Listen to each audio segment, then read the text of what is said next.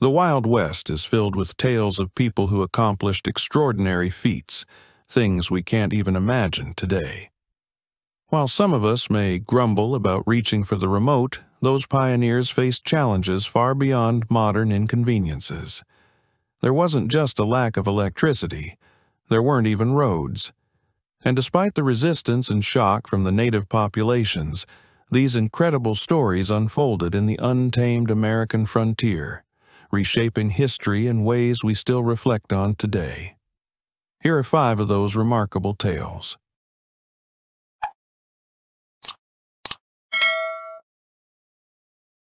Jed Smith crosses the Mojave.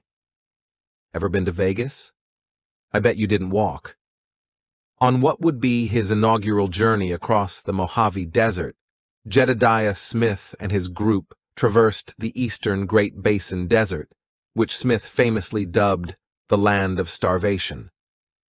After crossing the Colorado River into Arizona, they headed south along the mountains until reaching a Mojave Native American village near Needles, California. Smith encountered the Mojaves initially at a southern Paiute settlement in present-day Utah, where his party arrived exhausted and nearly famished after a grueling journey through the mountains.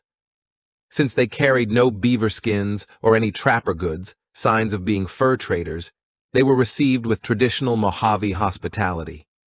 They were fed and guided first down the Virgin River to North Mojave rancherias, and then to the main Mojave settlement in the Mojave Valley. When Smith departed, Mojave guides accompanied him on his journey south to the San Bernardino Valley and Mission San Gabriel. However, their reception there was less than cordial. The mission fathers imprisoned the 2 Mojave guides, and one was even sentenced to death for aiding a foreigner into Spanish territory. Smith later recorded in his journal that the priest at the mission managed to secure a pardon for the man. Smith returned via a different route, reflecting on the complex and often perilous interactions between explorers, Native Americans, and Spanish authorities during that era. Joseph R. Walker is the real ruler.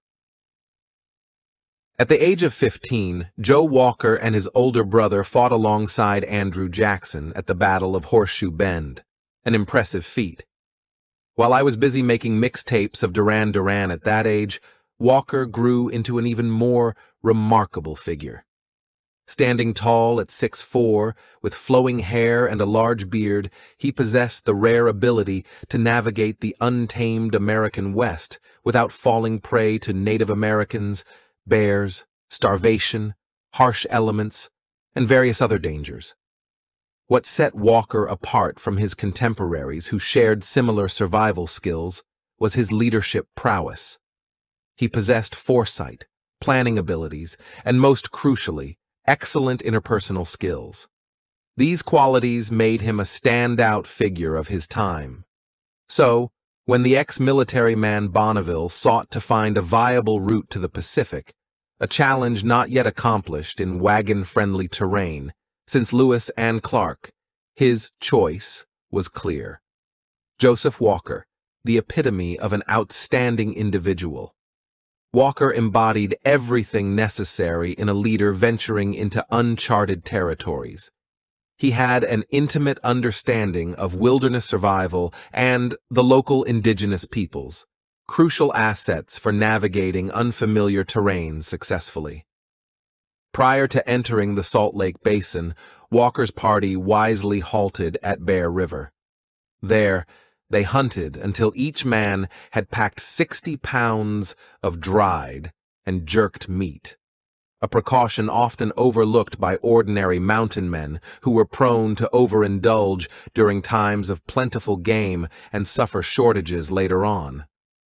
This meticulous preparation underscored Walker's practical approach and ensured their survival in the challenging wilderness they traversed.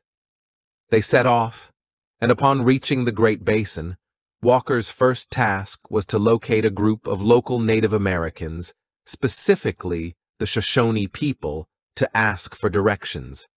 With the information obtained, the party proceeded westward. Along the way, they encountered the Paiute Indians, a tribe known for their primitive lifestyle of gathering roots, beetles, lizards, and hunting small game. Referred to as the Diggers, they were unfamiliar with the technology and goods of white men. As the trappers sought out meager supplies of beaver, the Native Americans resorted to stealing whatever they could from them. Walker attempted to maintain calm among his men, but some disregarded his advice and ended up killing several individuals who had taken their traps. This action further aggravated the Diggers, transforming their greed into anger.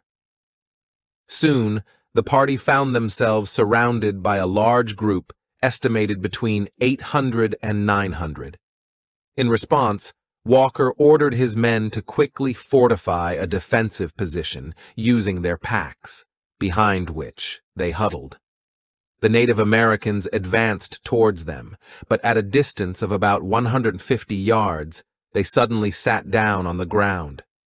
5 chiefs approached to inquire if Walker's group would join them for a peace talk, a proposal Walker wisely declined.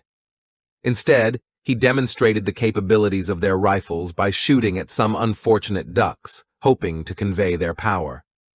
However, this gesture did not prevent hostilities, and the next morning, the natives launched an attack as the trappers resumed their journey. With no other recourse left, Walker and his men opened fire, resulting in the deaths of 39 diggers. This decisive action effectively eliminated the immediate threat posed by the Native Americans, concluding the tense encounter. The expedition then began advancing into the Sierra Nevada mountains along a river later named after Walker. Unable to locate a pass, they commenced a challenging ascent, navigating through fields of boulders, snow-filled gorges, and steep-walled canyons, which left them famished and exhausted. Walker managed to prevent mutiny only by permitting the men to slaughter and consume several horses. 17 more horses were sacrificed before they encountered substantial game again. It took nearly 3 weeks of treacherous climbing over icy cliffs and rocky walls to reach the summit. The descent on the western side offered little respite. As they descended, Walker's party became the first documented white men to gaze upon Yosemite Valley. They found a spot where horses could be lowered with ropes, and, after negotiating through boulders, Walker discovered a viable trail. By the end of October 1833, the party caught sight of the Pacific Ocean. Before proceeding to Monterey, the capital of Upper California, they camped near the mission at San Juan Bautista.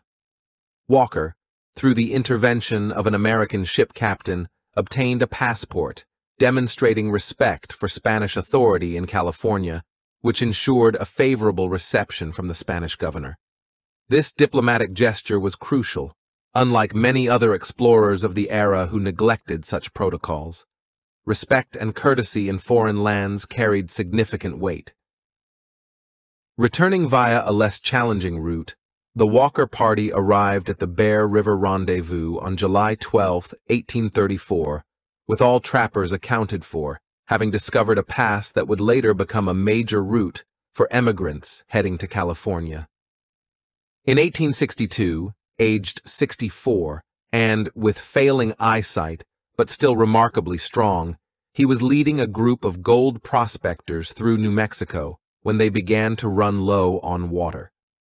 Walker assured them that he had traveled this way years earlier and knew the location of a reliable spring to the southwest. On the 3rd day, at the base of a dry and unpromising mountain, Walker instructed them to start climbing, promising that near the summit they would discover a flat rock and the spring. He also warned them to be cautious of Apache raids. True to his word, they found the spring exactly where Walker had described it. His caution about the Native Americans proved accurate, as they encountered 3 white men hanging by their ankles from a pinyon tree the same day. In 1863, he led another group of prospectors into what later became known as Horse Thief Basin in Arizona. As supplies of food and water dwindled, Walker, nearly blind by this time, set off with one companion towards the trading post at La Paz, a daunting 200 miles away. Along the way, they were ambushed by a pair of Mexican bandits who caught his companion off guard. Despite his impaired vision, Walker's instincts and reflexes remained sharp. He drew his weapon and fired, successfully driving the outlaws away. Joe Walker passed away on October 27, 1876, at the age of 78. He was laid to rest in Martinez, California, leaving behind a legacy of exploration, resilience, and leadership in the American West. John C. Fremont is not dead. Where to begin with John C. Fremont? To start, he serves as a prime example of the impact of propaganda in history. If you relied solely on his accounts, though it was actually his brilliant and talented wife who did the writing, you would believe he was the most heroic and dashing adventurer ever. However, the most remarkable accounts of Fremont's explorations come from the letters of his topographer, a meticulous German named Charles Preuss. Let's start at the beginning. Fremont first met Kit Carson on a Missouri River steamboat in St. Louis during the summer of 1842. Fremont was preparing to lead his first expedition, a role he secured through the political connections of his wife and influential father-in-law, and he needed a guide to take him to South Pass. Carson, who was familiar with the area, offered his services. The 5-month journey, undertaken with 25 men, was a success largely due to Carson's skills and knowledge. During this expedition, significant topographic information was collected, primarily by Preuss, whom Fremont viewed as a reliable assistant. Preuss's letters reveal a different story, describing himself as a gloomy man frustrated by the childish Fremont. In one amusing incident, Fremont and his party crossed the Rockies via South Pass, a wide, sandy saddle that lacked the dramatic scenery Fremont had envisioned. Disappointed by the anticlimactic landscape, Fremont didn't even bother to take topographical observations at the crest. A few days later, upon reaching the Wind River Range, Fremont decided to climb what he arbitrarily believed to be the tallest peak in the Rockies. The peak he chose, later named after him, stood at only 13.7 feet, lower than Gannett Peak just 5 miles away, and shorter than 55 other mountains in nearby Colorado. Nonetheless, convinced of its grandeur, Fremont insisted on making this historic climb, dragging his party along. This ascent was crucial for Fremont's career and image as the pathfinder, but according to Preuss, it was more comedic than heroic. Carson, the leader, walked too quickly, causing tensions within the group. Fremont, always excitable, appointed a young man to take the lead, as he couldn't act as the guide himself. Soon after, Fremont developed a headache, and the group stopped around 11 o'clock. He decided to postpone the climb until the next morning, hoping for renewed strength and cooler weather. The following day, they attempted the ascent again, but the party soon became separated. Preuss found himself alone in the snow, 1,000 feet below the summit, while Fremont had grown hungry and returned to camp. Unable to find his way up, Preuss took some readings and also returned to camp. Dripping with sarcasm, he wrote, "I could not keep from remarking that in such an undertaking, some preparations for sleeping, eating, and drinking would not be altogether amiss, and might indeed be more conducive to success." They finally reached the summit on the 15th, and the climb became a legendary part of Fremont's legacy. On the return trip, the group encountered the Platte River, which was in flood. Fremont decided to split his men, sending the larger group overland while he, Preuss, and 5 others navigated the rapids using a raft he had brought for just such an occasion. Shortly after setting off, the raft capsized in the rapids, resulting in the loss of many scientific records and data they had gathered. These stories perfectly illustrate a man who, throughout most of his career in exploration, relied heavily on those around him to do the work. When he did use his own judgment, it often lacked common sense. Fremont had an extraordinary streak of good luck, which is remarkable given the dangers of his profession. Many of his expeditions benefited from mild winters and favorable weather. Had he faced even a moderate blizzard, his entire party might have perished.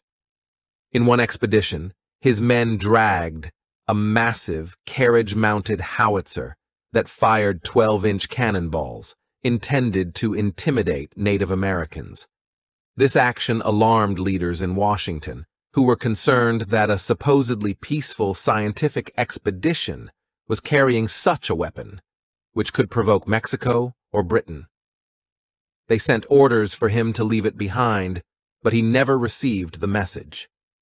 Eventually, he abandoned the howitzer in the snow high in the mountains, but not before using it to hunt buffalo by firing indiscriminately into herds. Fremont was a man who stumbled into his marriage, narrowly escaped numerous deadly encounters with weather that always seemed to bypass him, Native Americans who somehow overlooked him, and political missteps that rarely had consequences. However, in the end, his luck ran out. Following an unsuccessful bid for the presidency, he faced a series of unfortunate events during the Civil War, where he served as an inept and unpopular general, ultimately being relieved of his command by Lincoln. His poor business decisions squandered the wealth he had amassed from his exploration career, leaving him destitute. In his final years, it was his talented wife who supported them through her writing. Fremont passed away in 1890 in a boarding house, reflecting on a life that had seen both triumphs and tribulations. I wonder what happened to John C. Fremont. Hugh Glass is the Terminator. Hugh Glass had already spent several years in the western wilderness when he joined an expedition up the Missouri River in 1823 with the company led by William Ashley and Andrew Henry. At that time, these men were key players in the booming fur trapping industry. The expedition traveled up the Missouri River to the Grand River near present-day Mobridge, South Dakota. From there, Glass and a small group led by Henry set out overland towards Yellowstone. Approximately 12 miles south of what is now Lemon, South Dakota, Glass encountered a grizzly bear and her 2 cubs while scouting. Separated from his group, Glass was attacked by the bear before he could fire his rifle. Armed only with a knife and his bare hands, Glass managed to kill the bear, but not without sustaining severe injuries. His companions, alerted by his screams, found him gravely wounded beneath the dead bear. They did their best to bandage his wounds and waited for him to die. Pressed for time to reach Yellowstone, Henry asked for volunteers to stay with Glass until he passed away and then bury him. John Fitzgerald and a young Jim Bridger, yes, the famous Jim Bridger, volunteered and began digging his grave. However, after 3 days, Glass was still clinging to life. Fitzgerald and Bridger grew anxious when they spotted a band of hostile Native Americans approaching. In their panic, they took Glass's belongings, including his knife and rifle, and abandoned him in the shallow grave they had dug. They covered him with a bearskin and a thin layer of dirt and leaves, leaving him for dead. However, he did not die. When he regained consciousness, he realized he had been abandoned. Alone and unarmed in hostile territory, Glass faced dire circumstances. His leg was broken, his wounds were festering, and his scalp was nearly torn off. The flesh on his back had been ripped away, exposing his rib bones.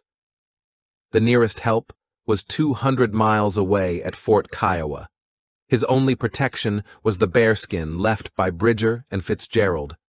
Determined to survive, Glass set his own broken leg and, on September 9, 1823, began crawling southward toward the Cheyenne River, about 100 miles away.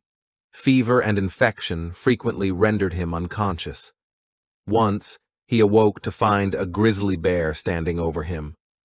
According to legend, the bear licked his maggot-infested wounds, which may have helped prevent further infection. Glass sustained himself on wild berries, roots, and anything he could find while crawling. On one occasion, he managed to drive away 2 wolves from a downed bison calf and ate the raw meat.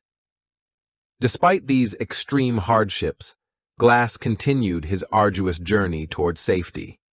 It took Glass 2 months to crawl to the Cheyenne River. There, he constructed a raft from a fallen tree and allowed the current to carry him downstream to the Missouri River and eventually to Fort Kiowa, located about 4 miles north of present-day Chamberlain. After many months of recovery, Glass set out to find and exact revenge on the 2 men who had left him for dead. Glass eventually located them. When he found Bridger at a fur trading post on the Yellowstone River, he chose not to kill him because Bridger was only 19 years old. Later, when he confronted Fitzgerald, he refrained from killing him as well, since Fitzgerald had joined the army by then. Glass's decision to spare their lives speaks volumes about his character. Despite surviving his ordeal driven by thoughts of revenge, he showed mercy when the moment arrived. This act of clemency highlights his resilience and thoughtfulness, qualities that contributed to his legendary status. Cabeza de Vaca stars in his own real-life movie. In 1527, Alvar Núñez Cabeza de Vaca embarked from Spain as part of a royal expedition aimed at colonizing the mainland of North America. After navigating the relatively straightforward journey across the Atlantic, the expedition encountered a hurricane near Cuba. This setback didn't deter them, and they secured a new ship, likely with the natives relieved to see them depart, eventually landing near present-day Tampa Bay, Florida. There, the expedition leader, Narvaez, claimed the land for Spain. However, this marked the beginning of their troubles. Despite being unfamiliar with the region, Narvaez decided to divide the group, sending some men by land and others by sea in search of gold, which he believed was somewhere nearby. De Vaca opposed this plan but was overruled. The land party, including De Vaca, soon became lost in Florida's harsh environment. After months of battling hostile natives and navigating through swamps, the group reached Apalachee Bay with 242 men. Mistakenly believing they were close to Mexico, they found themselves starving, injured, and trapped in swampy terrain. In a desperate bid to escape, they devised a plan. They slaughtered their horses, melted down the metal from their gear, and used deer hide to create a bellows, forging tools and nails to construct 5 rudimentary boats. Cabeza de Vaca was put in charge of one vessel, each accommodating 50 men. Depleted of supplies, they followed the coastline westward until they encountered the Mississippi River. The powerful current swept them into the Gulf of Mexico, where another hurricane scattered the 5 rafts, with some, including Narvaez's, lost forever. 2 of the rafts, including Cabeza de Vaca's, wrecked near Galveston Island. The survivors attempted to repair the rafts using their remaining clothes, but a large wave soon washed them away. This tragic yet somewhat absurd scene marked the beginning of their struggle. As the number of survivors quickly dwindled, they were enslaved by various Native American tribes, being passed from one tribe to another over several years. By 1532, 5 years after leaving Spain on what had turned into a disastrous journey, only 3 other members of the original expedition were still alive: Alonso del Castillo Maldonado, Andres Dorantes de Carranza, and Estevanico, an African slave. Despite these hardships, Cabeza de Vaca ended up exploring much of what is now the southwestern United States and parts of northern Mexico. He traveled on foot along the Gulf of California coast to present-day Sinaloa, Mexico, over roughly 8 years. During this time, he lived in extreme poverty and occasionally in slavery. Eventually, Cabeza de Vaca reached the colonized lands of New Spain, encountering fellow Spaniards near modern-day Culiacan. From there, he traveled to Mexico City and later sailed back to Europe in 1537. Remarkably, despite his long enslavement by various tribes, he became a staunch advocate for Native American rights.